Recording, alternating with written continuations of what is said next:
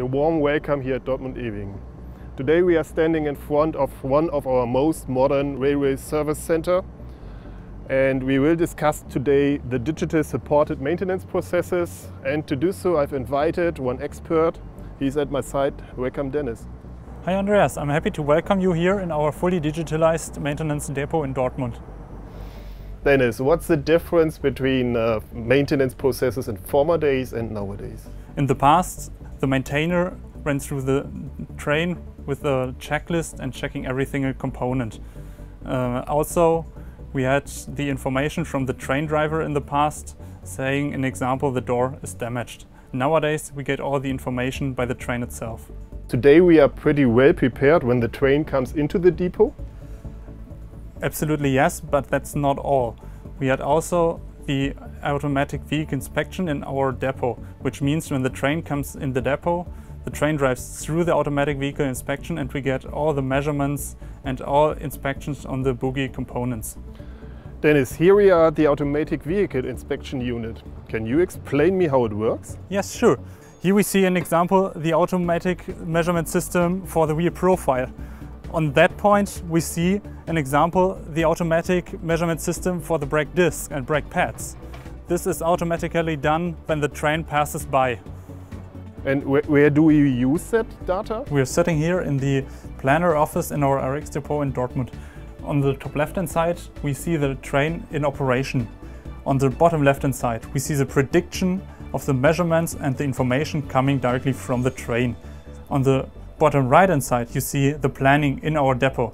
So directly from the information, from the prediction, we say when, an example, a reprofiling is necessary or an exchange of a door drive is necessary from the information coming from the train. On the top right-hand side, you see the depot plan, where the train is located inside our depot itself. So with the information coming from the train, coming from the automatic vehicle inspection, all together bringing up in Radiant, we have the opportunity to directly give the supply for the material in advance. And from that point on, we have also the just-in-time delivery into our depot. So when the train comes, the spare part is directly delivered to the track and exchanged on the track. And even if we find a vandalism damage, we are able to 3D print it directly in our depot and exchange the part, so the availability of the train is as planned.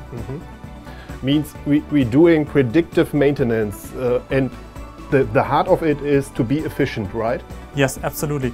So with all that features, we are absolutely efficient and can ensure the 100% availability for the trains.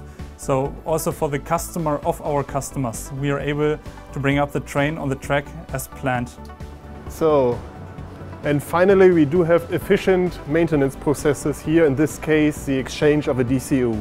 Yes, absolutely. The maintainer works out the exchange now, but we got already the information of the train during the operation that the door control unit needs to be exchanged when the train stops the next time in our depot.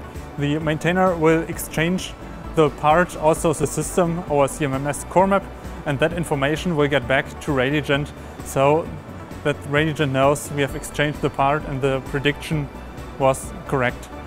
Perfect. Thanks for these interesting insights. You're welcome. I'm happy to show you a little bit around in our fully digitalized depot here in Dortmund. Thanks, Dennis.